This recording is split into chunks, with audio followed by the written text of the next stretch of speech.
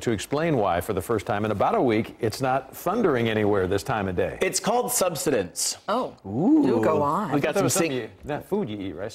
Oh, that's sustenance. Sustenance. My bad. You might want to eat outside today, maybe a little bit for that dinner time for you. Yeah. It is dinner time, is it That not? was a dad joke. I like it, Doug. All right, let's take a look at what's going on. We have some substance, some sinking air, some more stable air that's in place. So that's why we didn't see a lot of thunderstorm activity for today. 94 the temperature at DFW Airport. Our high today, 95 degrees. That's where we're supposed to be for this time of the year. And while we saw some rain in North Texas, none falling at DFW Airport. Fort Worth right now, looking outside, a couple of clouds here or there. We're at 91 in Arlington, in Tarrant County, 92 in Keller, still 97 in Benbrook. You're one of our warmer readings, and 93 in downtown Fort Worth. But the satellite and radar combined showing that mix of sun and clouds, bringing you a lot of sunshine now. Couple of clouds in the sky still holding together. Our temperatures still sitting pretty much almost every reporting location in the 90s. We're at 89 in Athens right now, 91. Still holding on in Waxahachie. So as we go through the next few hours, our temperatures continue to cool their way down through the 90s to then the mid-80s by 10.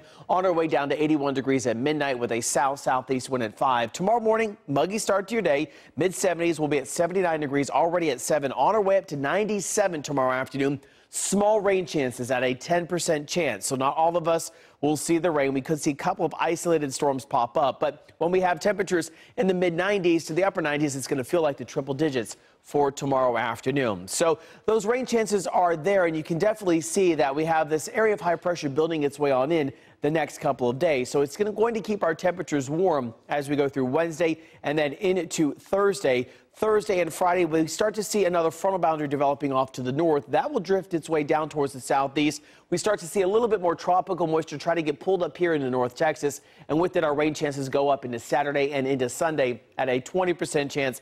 Might have to bump that up just a bit going into Sunday, then into Monday as this cold front approaches. But a look at the weekend, Saturday, 96 degrees.